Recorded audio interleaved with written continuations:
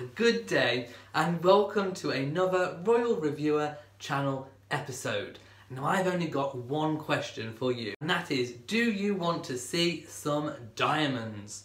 Would you like to see some royal replica jewellery? Would you like to see a tiara? You might be interested in my tiara. Well, I will not disappoint, because today I am bringing you my royal replica Girls of Great Britain and Ireland tiara. I always carry it with me, afraid to leave it in the stateroom. I just love diamonds, don't you? Did you ever? So now, a closer look at the Girls of Great Britain and Ireland tiara. I mean, you can see the level of detail that has gone into this, and although not an exact replica, it is incredibly close. And I will show you some comparison photos at the end of this video. It's made by the same people that made the replica Queen Victoria Diamond and Sapphire tiara, which I showed you in an earlier video. It has the same eye hooks, and I wore that one without any ribbon or elastic. Now, I would recommend elastic. I've used a ribbon which was actually blue, and I've actually gone over with a marker pen in black, so I do need to replace this with some black elastic, which I think would be really good. Now, the reverse of this tiara, it's actually really smooth. There's no kind of rough edges. If I just move the ribbon, hopefully you can get a closer look. If I move in a bit closer and wait for it to become clear, so you can see it's a really quality item for not actually that much money. And I will put the link as to where you can buy this in the description. Perhaps we should all buy a tiara ready for the royal wedding. Of course, that's Meghan Markle and Prince Harry's. Some of the central stones are actually quite large. I mean, if they were real diamonds, they would be very expensive.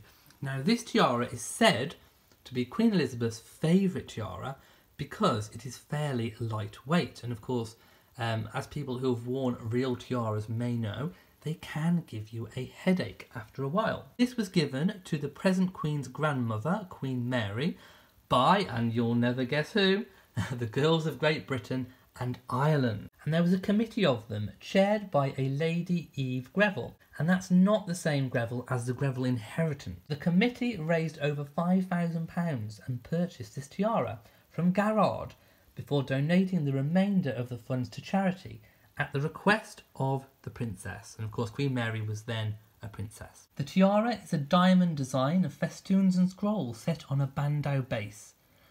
The base consists of round and lozenge-shaped diamonds.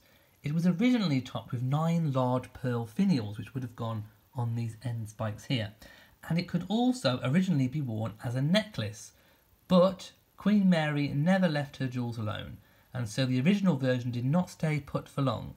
In 1914, she removed the pearl finials.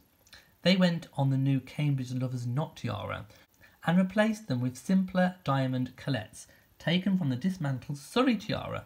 She also removed the base of the tiara and used it as a separate bandeau. So obviously these are where the pearls would have been, and of course these are the diamonds, the collet diamonds, which replaced them. A little bit more about the history.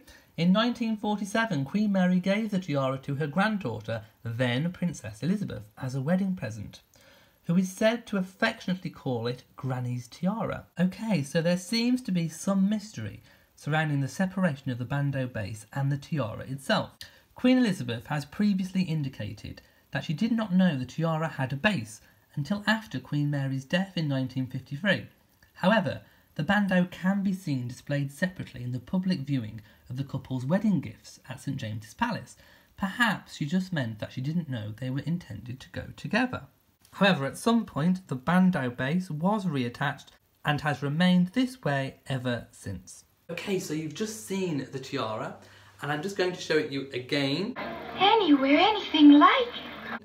And you can see the amazing detail and also how sparkly it is. In fact, if I hold it up maybe against my jacket, maybe you could see better.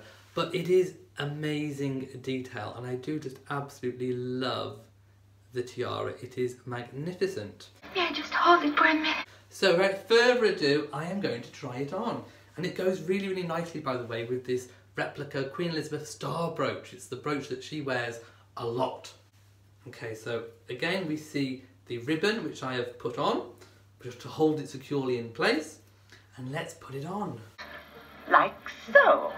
It's a tiara. Wow. Do you know, it always feels really amazing when you put this on. Okay, wow, look. What do you guys think? Now, what I would like to do is to actually upgrade this to some elastic. Some black elastic would be really, really good, because then it would feel really, really tight on the head. The ribbon is a little bit loose, so I'm not going to move my head around too much. I do not want any accidents, but look. Okay, so this is what it looks like. If I bend down slightly, you can see the tiara in all its detail, and it even goes with my hair. I have done my hair a little bit flat just for this occasion, but it does fit really, really well. Now, let's see if I can wear it in a different way. I just love finding new places to wear diamonds. You'd be able to wear it, kind of like a necklace. How do you put it around your neck? And it kind of makes, if you had the right attachment and you attached it round properly, it would kind of make quite a nice collar. You don't, Lovey. It goes on your head. Now, of course, it would be very stiff, but if you had the right outfit with the right neckline, you could actually wear this to decorate your neck or your chest area up towards your neck, depending upon the neckline of whatever it is you're wearing. But that could actually work kind of a little bit like a choker. What do you think? And from the back, if I step back a little bit, give a little bit of a twirl. And can you see how well it goes with the spikiness of this? Well, it's called the star brooch, but it's kind of like, could be almost like a snowflake too, which is quite apt because we have lots of snow in the UK at the moment. But it does go really, really well. I do absolutely love it. Now, it feels quite secure on the head, although, like I said, I wouldn't go flinging my head around. What I can do is also make that bit longer, so that the tiara can sit a little bit lower on the forehead, kind of like that. So if you have got big hair, I mean, particularly on ladies, if you do have quite big hair, that would look quite nice towards the front of the hairline, with hair coming out over the top and down the sides. It would look quite nice. It also looks amazing if your hair is up with an elegant chignon, because it would sit quite nicely on the top, like it is doing now on my hair.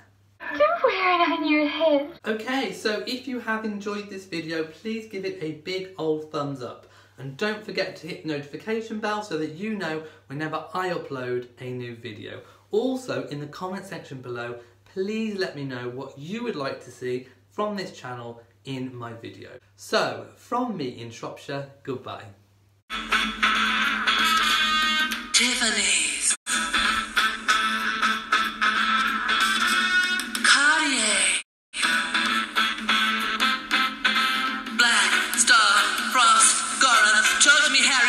Tell me all about it. And don't forget that diamonds are your best friend. Diamonds,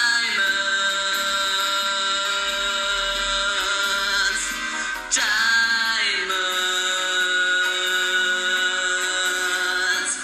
I don't mean rhinestones, but diamonds